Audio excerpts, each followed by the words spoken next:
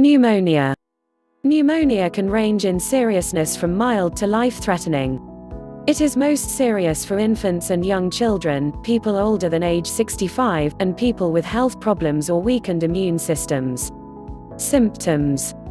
The signs and symptoms of pneumonia vary from mild to severe, depending on factors such as the type of germ causing the infection, and your age and overall health. Mild signs and symptoms often are similar to those of a cold or flu, but they last longer.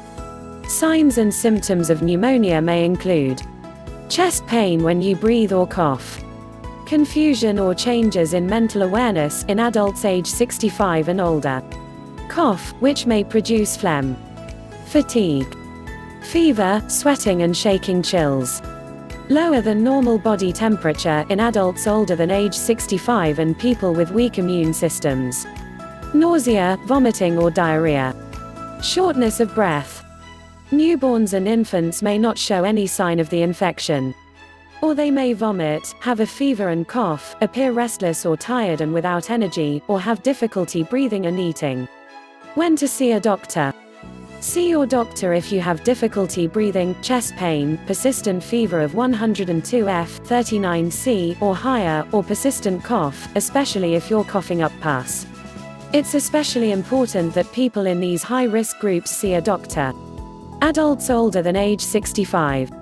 Children younger than age 2 with signs and symptoms. People with an underlying health condition or weakened immune system. People receiving chemotherapy or taking medication that suppresses the immune system. For some older adults and people with heart failure or chronic lung problems, pneumonia can quickly become a life-threatening condition. Causes. Many germs can cause pneumonia. The most common are bacteria and viruses in the air we breathe. Your body usually prevents these germs from infecting your lungs. But sometimes these germs can overpower your immune system, even if your health is generally good. Pneumonia is classified according to the types of germs that cause it and where you got the infection. Community-acquired pneumonia. Community-acquired pneumonia is the most common type of pneumonia.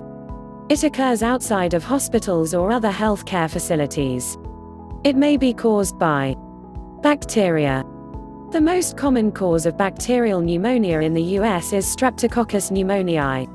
This type of pneumonia can occur on its own or after you've had a cold or the flu. It may affect one part, lobe, of the lung, a condition called lobar pneumonia. Bacteria-like organisms. Mycoplasma pneumoniae also can cause pneumonia.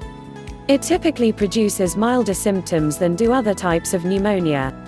Walking pneumonia is an informal name given to this type of pneumonia, which typically isn't severe enough to require bed rest. Fungi. This type of pneumonia is most common in people with chronic health problems or weakened immune systems, and in people who have inhaled large doses of the organisms. The fungi that cause it can be found in soil or bird droppings and vary depending upon geographic location. Viruses. Some of the viruses that cause colds and the flu can cause pneumonia. Viruses are the most common cause of pneumonia in children younger than 5 years. Viral pneumonia is usually mild, but in some cases it can become very serious. Hospital-acquired pneumonia. Some people catch pneumonia during a hospital stay for another illness. Hospital-acquired pneumonia can be serious because the bacteria causing it may be more resistant to antibiotics and because the people who get it are already sick. People who are on breathing machines, ventilators, often used in intensive care units, are at higher risk of this type of pneumonia. Healthcare-acquired pneumonia. Healthcare-acquired pneumonia is a bacterial infection that occurs in people who live in long-term care facilities or who receive care in outpatient clinics, including kidney dialysis centers. Like hospital-acquired pneumonia, healthcare-acquired pneumonia can be caused by bacteria that are more resistant to antibiotics. Aspiration pneumonia. Aspiration pneumonia occurs when you inhale food, drink, vomit or saliva into your lungs. Aspiration is more likely if something disturbs your normal gag reflex, such as a brain injury or swallowing problem, or excessive use of alcohol or drugs. Risk factors. Pneumonia can affect anyone, but the two age groups at highest risk are Children who are 2 years old or younger. People who are age 65 or older. Other risk factors include being hospitalized. You're at greater risk of pneumonia if you're in a hospital intensive care unit, especially if you're on a machine that helps you breathe, a ventilator. Chronic disease. You're more likely to get pneumonia if you have asthma, chronic obstructive pulmonary disease (COPD), or heart disease. Smoking. Smoking damages your body's natural defenses against the bacteria and viruses that cause pneumonia. Weakened or suppressed immune system. People who have HIV/AIDS, who've had an organ transplant, or who receive chemotherapy or long-term steroids are at risk.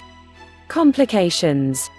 Even with treatment, some people with pneumonia, especially those in high-risk groups, may experience complications, including bacteria in the bloodstream, bacteremia. Bacteria that enter the bloodstream from your lungs can spread the infection to other organs, potentially causing organ failure. Difficulty breathing. If your pneumonia is severe or you have chronic underlying lung diseases, you may have trouble breathing in enough oxygen. You may need to be hospitalized and use a breathing machine, ventilator, while your lung heals. Fluid accumulation around the lungs, pleural effusion. Pneumonia may cause fluid to build up in the thin space between layers of tissue that line the lungs and chest cavity, pleura. If the fluid becomes infected, you may need to have it drained through a chest tube or removed with surgery. Lung abscess. An abscess occurs if pus forms in a cavity in the lung. An abscess is usually treated with antibiotics. Sometimes, surgery or drainage with a long needle or tube placed into the abscess is needed to remove the pus. Prevention. To help prevent pneumonia, get vaccinated. Vaccines are available to prevent some types of pneumonia and the flu. Talk with your doctor about getting these shots.